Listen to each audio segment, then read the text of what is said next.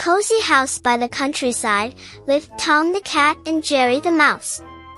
They were best friends who loved to play chase around the house. Jerry would dart through small holes and crevices while Tom would chase him with laughter.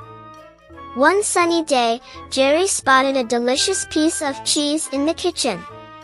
Unable to resist, he tiptoed towards it, but Tom noticed him and joined the chase. Jerry grabbed the cheese and dashed away, with Tom hot on his heels. Jerry raced into his tiny mouse hole, with Tom unable to follow. Inside, he enjoyed his cheese triumphantly, feeling safe in his cozy hideout.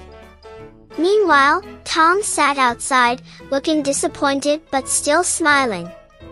After their playful chase, Tom and Jerry would often sit together in the sun, enjoying each other's company. They may have been different, but they were the best of friends, sharing laughter and adventures.